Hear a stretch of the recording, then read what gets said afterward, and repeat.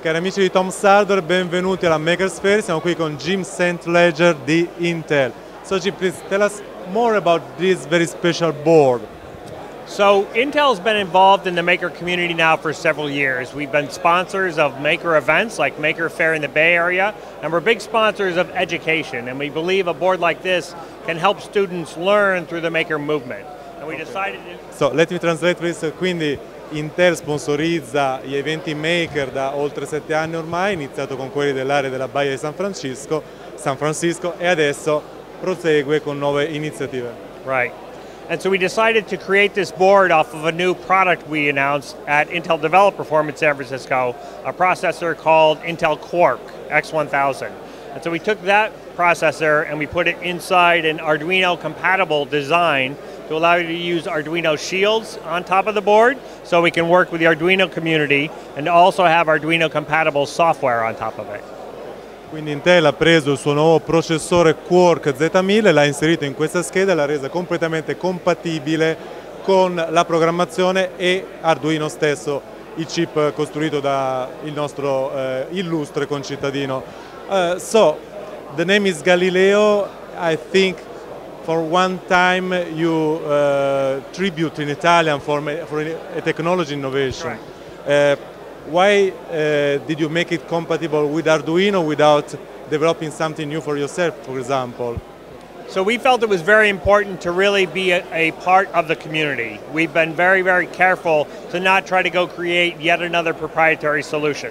So we felt by working with Arduino, we can take the momentum they've created with the makers and the maker community and then just build on top of that success. We also felt that Intel could bring something of value to the maker community to improve the maker experience even more using what Arduino has started and then to bring an Intel solution, system on a chip solution on top of that.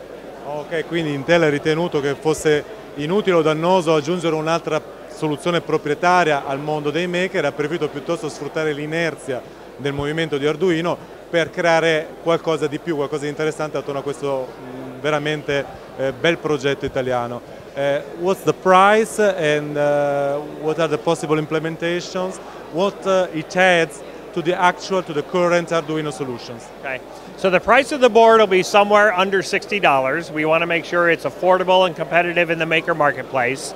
Some of the things it brings that other solutions haven't been able to bring to the makers so far are things like an ability to run both the Arduino sketches and also full Linux. So you can run any Linux processes or services you want on the board in addition to your Intel sketches. And then of course you can run your Arduino shields on top of that. We've also added a mini PCI Express slot in the bottom of the board so you can add in any PCI Express compatible interface design such as Wi-Fi, graphics, or other capabilities like that. And that's something you haven't seen in the maker space so far, so we think that's going to be very, very interesting for makers out there.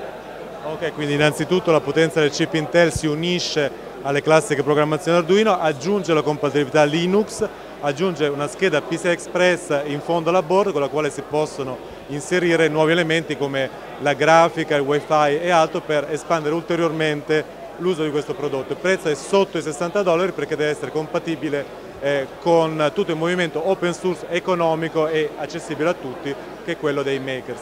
So Jim, thanks a lot, congratulations for this new product. My pleasure, thank you. Grazie.